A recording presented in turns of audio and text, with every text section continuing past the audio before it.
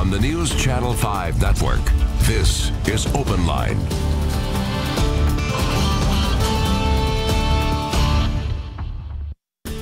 Happy Monday, everyone. Thank you so much for joining us for OpenLine. I hope you had a good weekend, by the way. I'm Carrie Sharp. We have a great hour for you to call in, be informed. We're talking about the coronavirus with the city's top doc. Dr. Alex Jahangir is joining us once again. He is the chairman of Metro's Coronavirus Task Force. Dr. Jahangir, thank you for being with us. Thank you so much for having me. It's always a pleasure. We really had a great conversation. You said it was about a month ago. It seems like we've done a year's worth of life in between last time we talked and today. But I thank you for sitting down and devoting this next hour once again. We got lots of calls last time.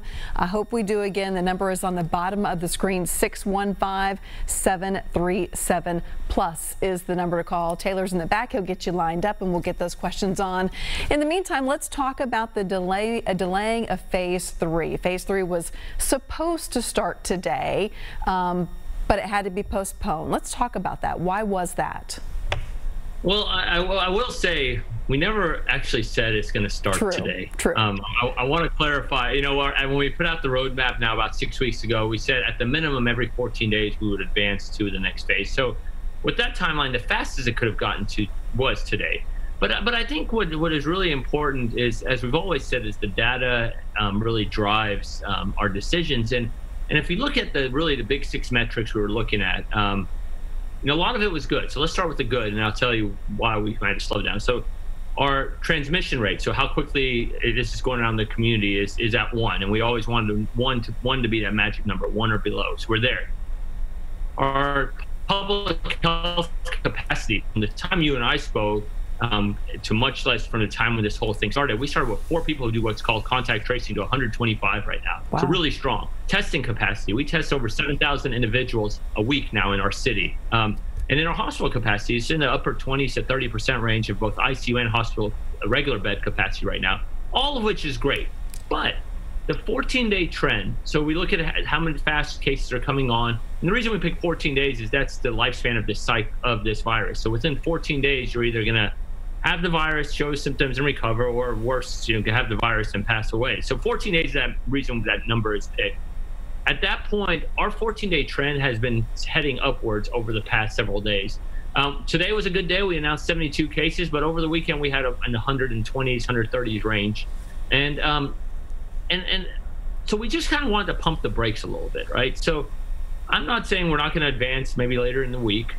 Because our hospitals have been able to take care of our patients. We've been able to, because of our expanded contact tracing, quickly isolate clusters that we may find.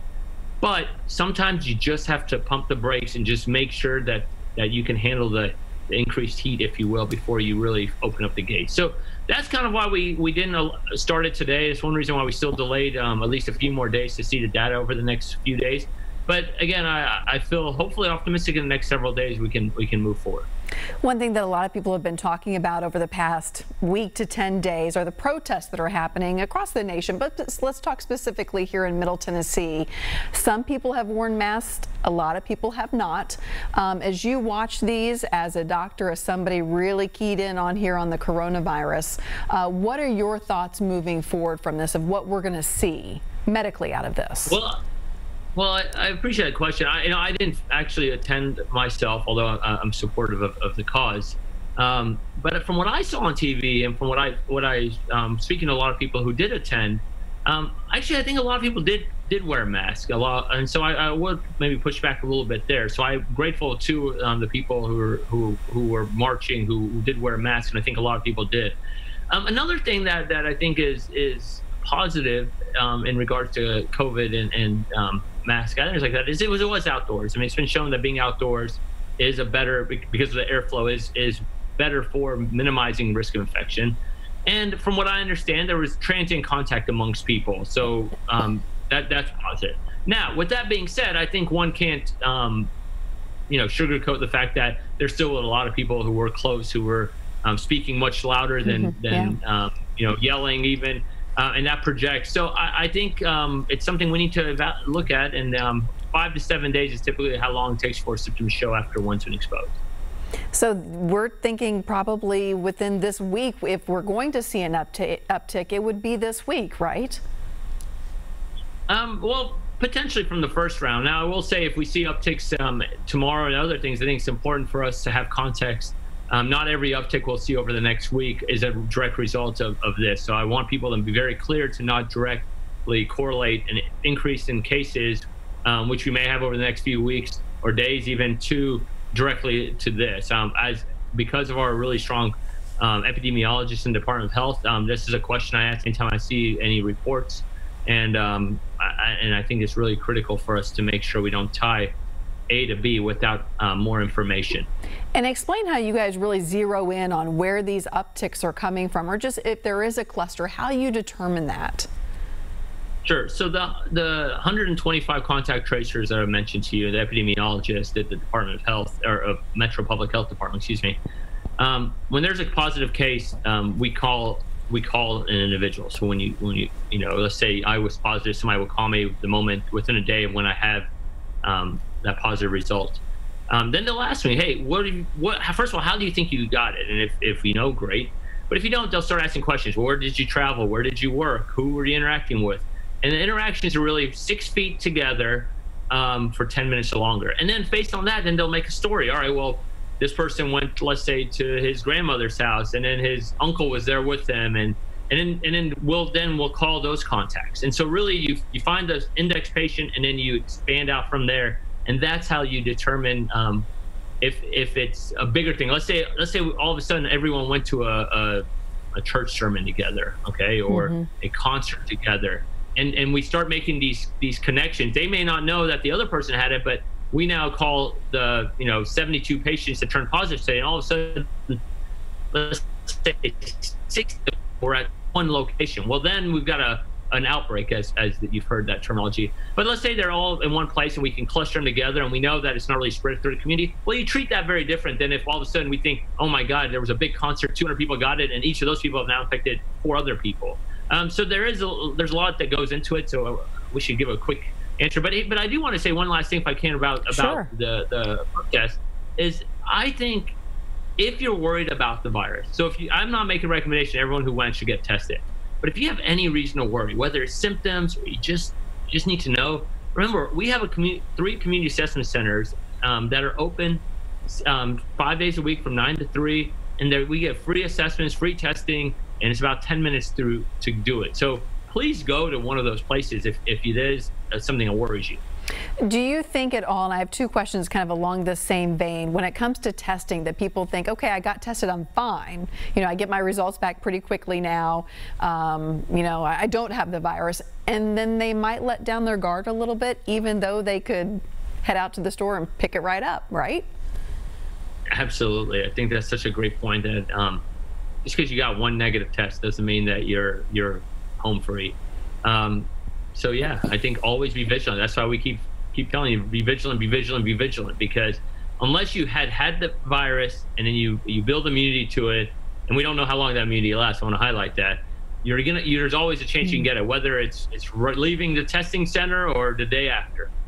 That's a good point. I do want to go back to that, what we maybe have learned about this virus in the past month, but I also want to ask you about, and I'm sure you've witnessed this in your own life, I've seen it when I've been out to the grocery store or had to make a quick trip into a store, there seems to be virus fatigue.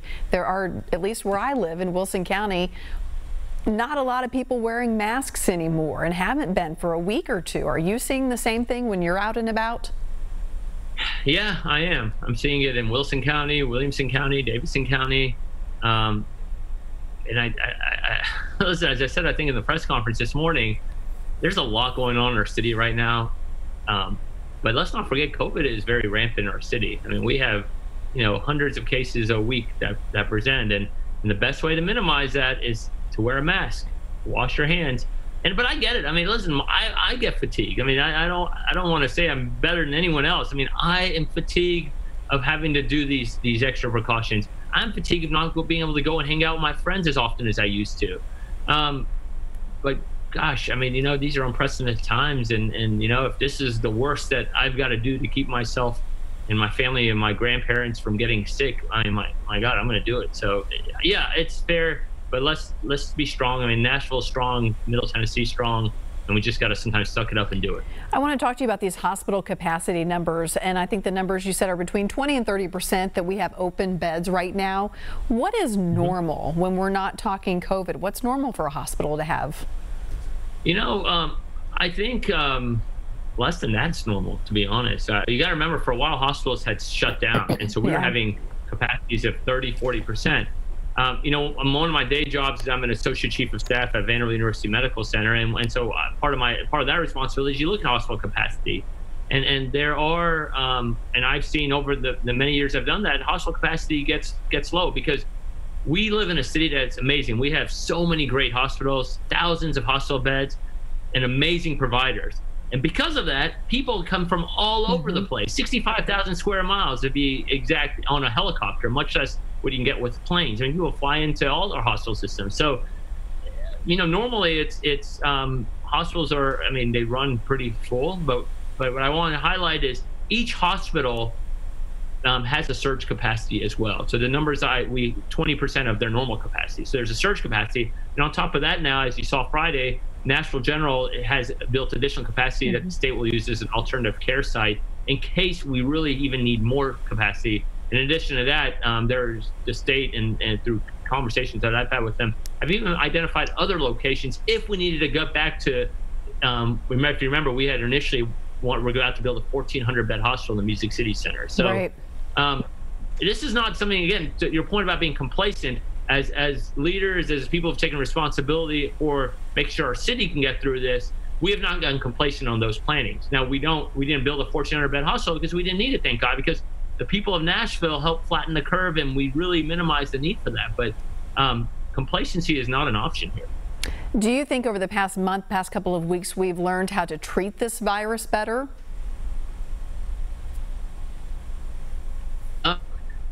I think we've learned more about the virus. I think there are some great studies right here in Nashville, much less around the world. And I know daily we learn more, so I hope so. But I think, and we've been really fortunate in the city and in the state to have a mortality rate that's relatively low compared to the national average.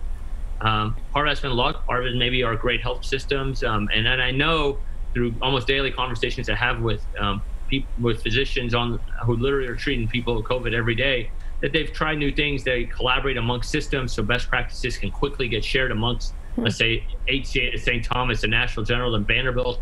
And so, yeah, they learn new things every day. But, I mean, until there's a vaccine, until there's a real proven drug, I mean, everything is still really, really iffy. Okay, we're going to take a quick break. I want to remind you our phone lines are open, so go ahead and give us a call during the break. We'll get those calls lined up. 615-737+ is the number to call if you have a question tonight. We'll be right back.